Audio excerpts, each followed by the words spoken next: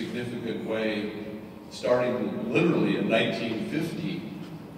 but he is still contributing, and contributing in significant ways. I have the great pleasure of serving on the FCC's Technological Advisory Council with Marty,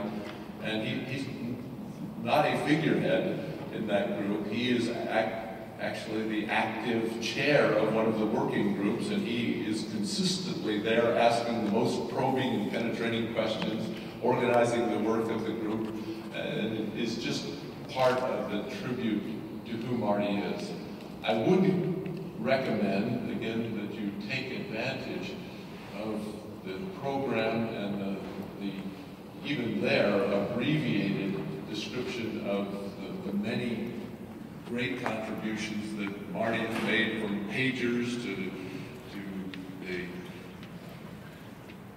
two-way radios used by police, to cell phone, obviously, and beyond that, to billing systems for cellular, to Raycom, producing advanced antenna technology, to Jitterbug and Great Call, the company that has provided for those of us who are getting a little older,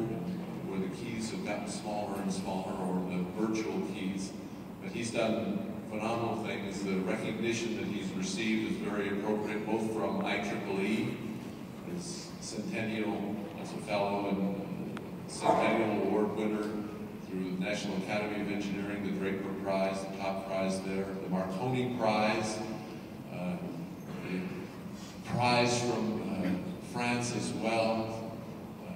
But he has done these great things for so many years. And finally, he was, in fact, the president of this society, VTS,